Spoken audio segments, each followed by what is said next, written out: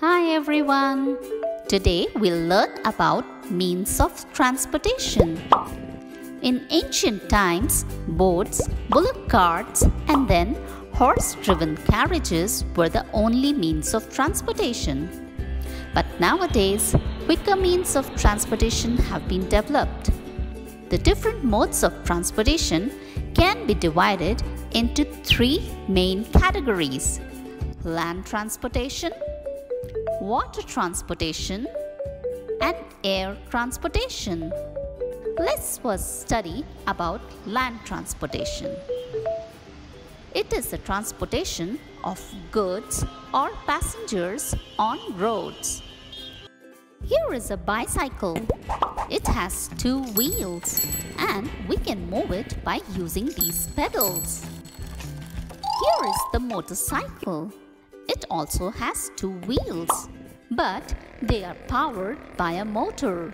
A motorbike will whiz you around the city much faster than a bicycle. But don't forget to wear a helmet. This is a scooter. It is also powered by a motor.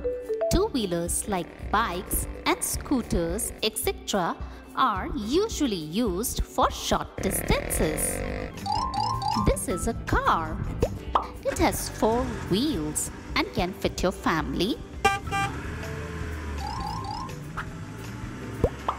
Here is a van.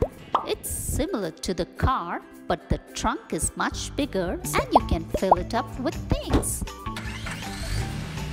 This is a bus.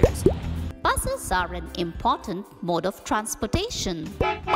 Almost all states in a country have their bus services, and thousands of people travel on them. This is a truck. Trucks are used for covering long distances, and they carry heavy loads. This is a train. The train carries people over long distances. It's tooled by a locomotive and connected with wagons. It needs tracks to ride and pick up speed. It can go really fast. Water transportation. Water transportation is the transportation of goods or passengers on bodies of water. It's also the cheapest and oldest mode of transportation. Here is a boat. A boat is mostly used in shallow water.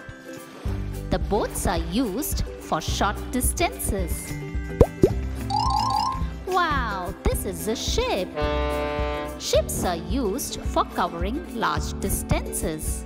Cargo ships like oil tankers and freighters are used for transportation of goods like oil, cars, and food items. Motorboats are small and are mostly pumped with air. They have a small motor and are quite light. They can be used in rescues. Canoes are long and can fit very few people. You can move it along using the paddles. Careful, don't fall off. Sailboats are boats that move thanks to the wind in their sails. Pirates used to travel in these. Jet ski. Jet ski is used to move very fast around the coast. It can fit one or two people.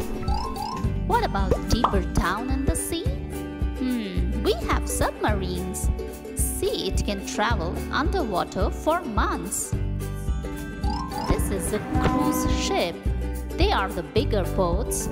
They can travel very long distances. They usually transport goods and people. Air transportation. Air transportation is the transportation of goods or passengers by air. This is a plane. It's really a big one. It has been designed to travel long distances. Today, almost all nations of the earth are interconnected by air transportation. We can go from one country to another country in very less time. Shorter distances can be covered with helicopters. Helicopter is small and it can fly lower and closer to the ground. It is able to fly because of its propeller. Wow, look, here some people are flying on hot air balloon. Hot air balloons are used for traveling to short distances. It uses gas that helps it to fly. And last but not the least is the rocket. These are designed to fly outside the Earth's atmosphere. Astronauts use them to go to the moon and to travel to the space. Which was your favorite transport? If you wish to watch more videos, please subscribe to Fun Learning for Kids with SJ. Thanks for watching. See you next time. Bye bye.